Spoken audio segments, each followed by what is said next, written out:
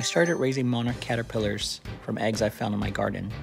You can only find them on milkweed as that's all they eat. They're caterpillars for about 2 weeks and they go through 5 stages called instars. They get bigger and bigger, and the bigger they are, the hungrier they'll get.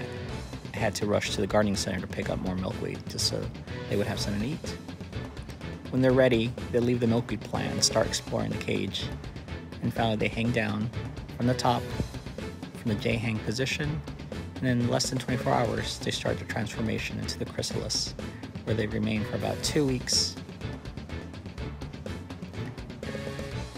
I'll release the monarch caterpillars, or the butterflies, into my garden and the cycle will start over again. Notice here at the end, it flings its old exoskeleton. Time for a new transformation.